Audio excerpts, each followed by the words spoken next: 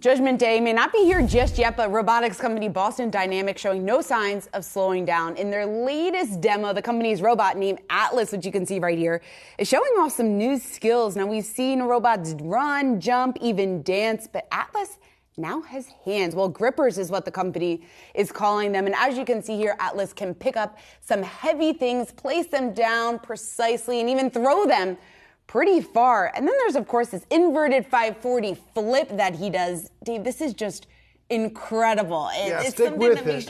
He throws the tools, throws that toolbox, which is heavy, up to the construction worker. Here we go.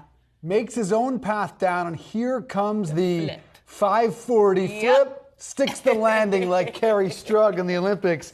And that's an incredible performance by a human, let alone a robot, building his own path to the construction worker who says, "You're such a show-off," there at the end. Been viewed 2.5 million times on their YouTube channel.